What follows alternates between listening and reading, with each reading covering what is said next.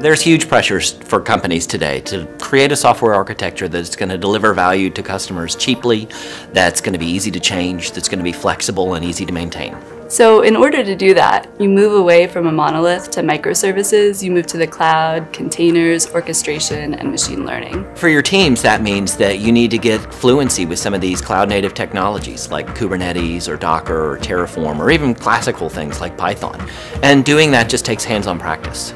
Interactive learning is all about learning by doing, but it's really tricky for a company to get it set up on their own. It can take hours or even days for a company to set up a complex environment running Docker or Kubernetes to allow people to experiment and explore.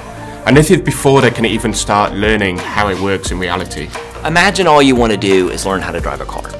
And you get the owner's manual, you open it up, and step one is you build car. OReilly's interactive scenarios and sandboxes allow the user to jump right into real computing environments. Everything is running on real infrastructure, nothing is simulated. Even cooler, they can access it directly from their browser, so there's no time wasted setting up complex environments. You just log in and start learning. And it's powerful enough to run full stack applications, but flexible enough that you can really go off script. And because OReilly hosts it all, there's really no risk to a developer's environment, which is great. So let's say I want to experiment with Python.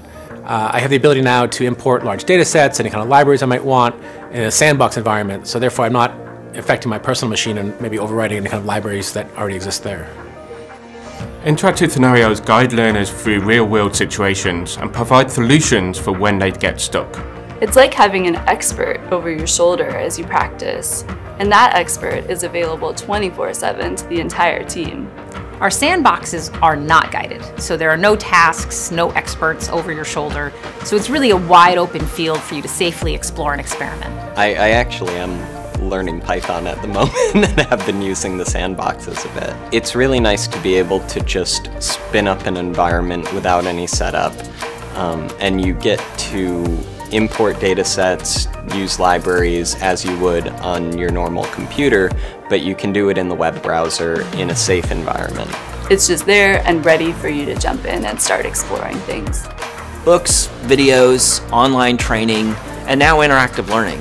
There's so many different ways that teams can use OReilly to stay ahead of what's next.